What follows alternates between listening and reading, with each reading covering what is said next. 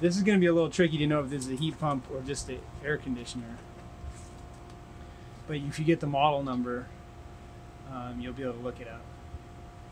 So the model number is the important one. And it's a 24, which is probably means in multiples of 12,000 BTUs. It's probably a 2-ton unit. So because these lines are insulated down here. Yeah, well, one is insulated, one's not.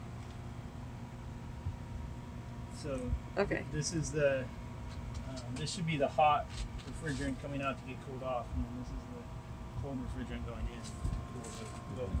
This is just a different kind. Oh. So it'd be interesting to see in this building. Each one of these you think has a thermostat, so there's a single zone then? Yeah. This is just a different form factor because the fan is on its side. This one the fan blows up, this one the fan blows through. Right? So you can see the same thing.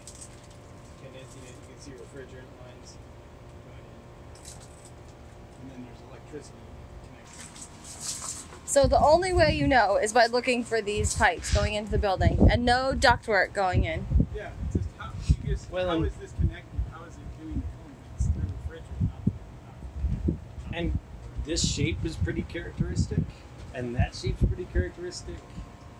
But and all it has is a fan and a coil, and a compressor down inside there.